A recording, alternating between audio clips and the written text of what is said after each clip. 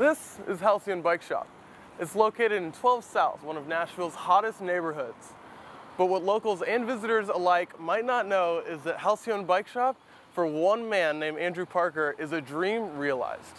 I tore my ACL and I fell in love with cycling just purely through physical therapy. I found myself riding more and more. I got really interested in racing as my fitness level progressed. That naturally lended itself to being interested in the tech side of things.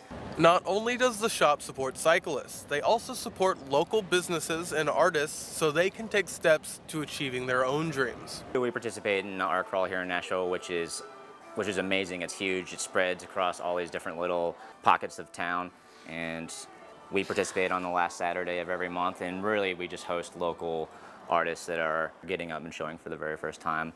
Andrew and his employees are incredibly close-knit. His sister acts as the head mechanic at his shop.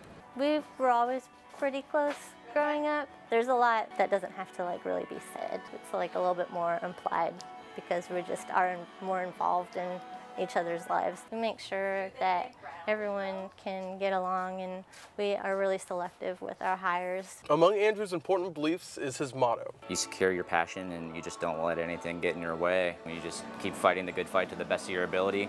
For Student Television Network, I'm Brady Caskey reporting.